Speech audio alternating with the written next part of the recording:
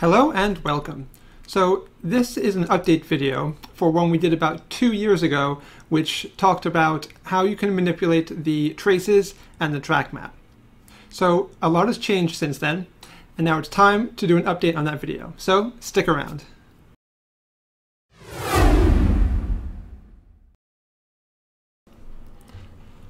Okay, so here we are in the Z1 analyzer. Now I have a lap at Spa in the BMW loaded. I've got my track map displayed here, various traces displayed here, and some data channels over here on the right.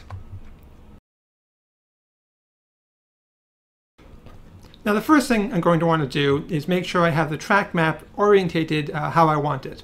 So right now when I loaded it, it comes in looking like this. And using these three icons, I can flip it left and right, up or down, or I can rotate it. So personally, I like Spa being displayed this way, so I'm going to leave it like this. In addition, I can have a throttle and a brake overlay displayed on top of it by clicking this icon right here. If I do that, you see the green for the throttle and the red for the brakes. And the darker the color, the more on the throttle or on the brakes you are. And finally, I can click this icon here to get a 3D image of the track. And at tracks like Spa, with their huge elevation changes, this can give very important information about how you're going through a turn and whether it's an uphill or a downhill turn. Now, one of the basic things that you might want to do is to play back your lap and to see how you did at various points. So I'm going to start at the beginning, and if I click this play icon right here, it'll start playing back my lap. And you can see it, the dot here representing my car where I am, and the various traces and data channels moving forward as I go through the lap. And this is played back right now in real time, with the speed here being 1:1. If I click the play button again, the speed slows down to 1/2 real time. Click it again to 1/4, again to 1/8, and finally to 1/16. And then if I click it one more time, it resumes the 1:1 normal speed. And then if I click this stop button, the lap will stop playing back.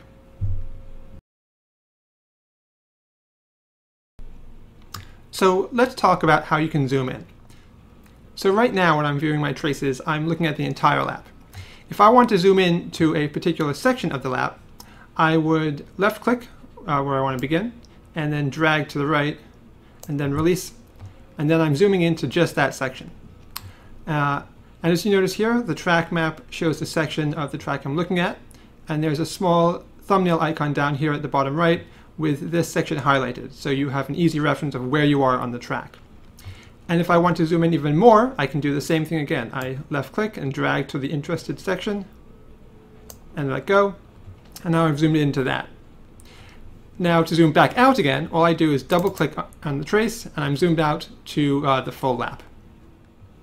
Now another way I can zoom in is just by double clicking anywhere on a trace. If I do that, it zooms into a 10-second section of the track. And this is another quick and easy way to zoom in. Again, double click, and I zoom all the way back out again. Now that double click will work on any of the traces. The steering percentage trace, though, if you double click on that one, it will zoom into the particular corner. So if I double click right here, it zooms in to this corner on the track, and I can look at that. Again, double click to zoom all the way out. If I click over here on this corner, I'm zoomed into here on this corner, and then double click to zoom out again. Now if I zoom in to a particular section of the track, I can play back that section by clicking the play icon. And it will play back until the end of the section of the track and then stop. Now you can also slow this down by clicking the play icon again, and that gives you a much more precise playback, which can be very useful in these zoomed in sections.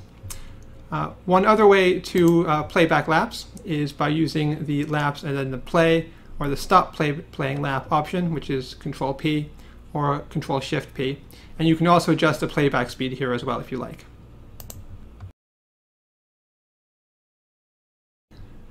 So within each title bar of the trace or a data channel, you get the name of that trace. So right here we have the throttle, brake, steering percentage, etc. throughout the rest of them.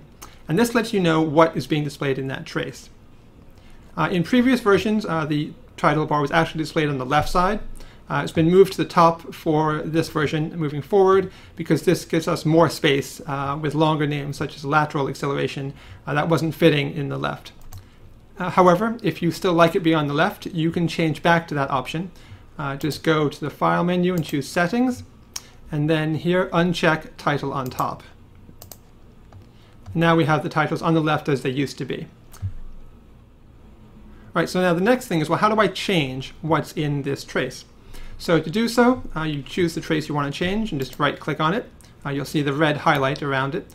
You get this pop-up menu, and it has various options of what you can display in there. So if I wanted to change this from throttle to something else, say tires and brakes, I can choose here and choose my inner tire temps, and it will then map whatever that is, in this case the inner tire temps. I can again choose something else, perhaps the water temperature, and I can get that displayed there too. And this will work on any of the traces and any of the data channels. So I can right click on a data channel and I can choose something else to display there. Now the next thing to look at in the display of a trace is the horizontal units. So in this case I have these displayed as timing. Every one of these lines is a 10-second increment throughout my lap. Now in addition to displaying by time, if you go to the File Settings menu, under here the Graph By, you can also choose lap percent or lap distance. So we're going to choose lap distance right now. Click OK. And now down here, instead of the lap times, I have the distance of the lap.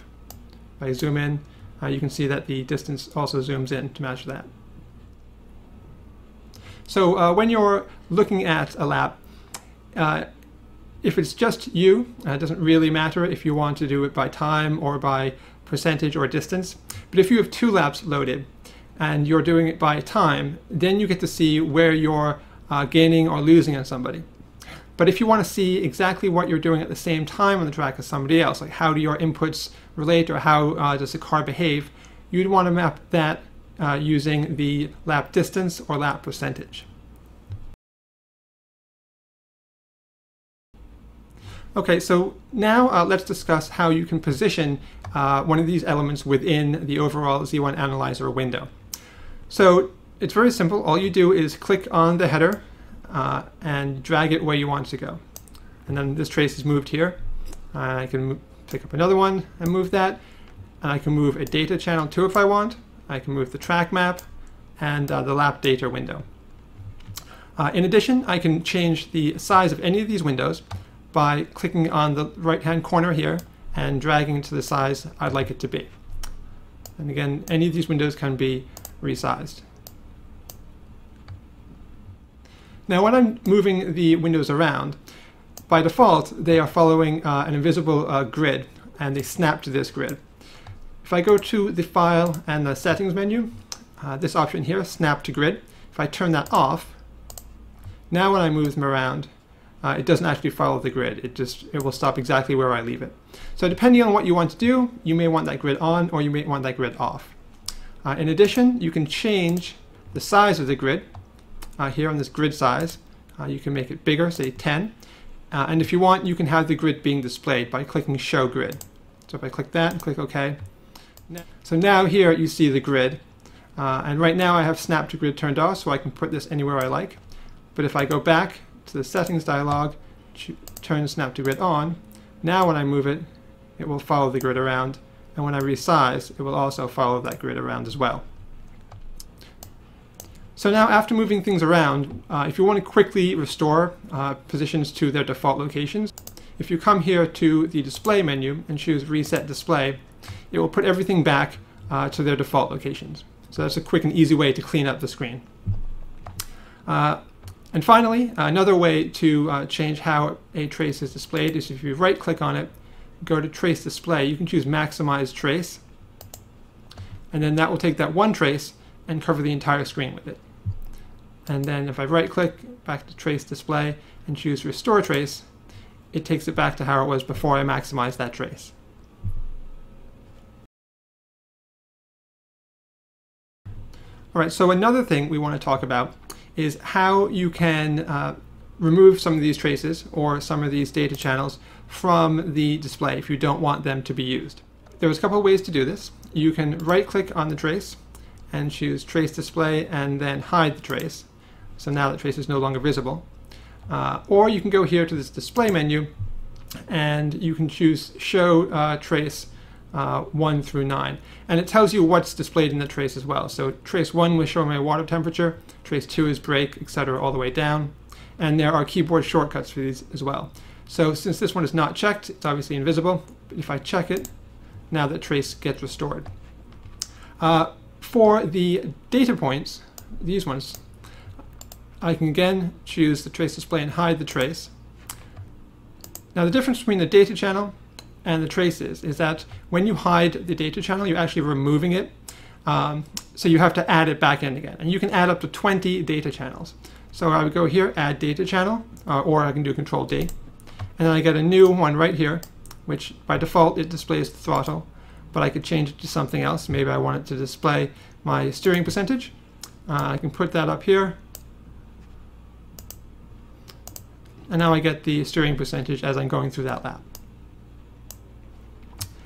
You can also hide the lap data and the track map.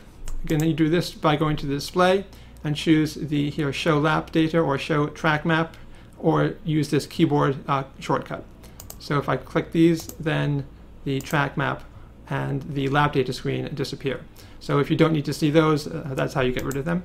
And then again, bring them back by clicking those two options. So hopefully this has been a helpful video.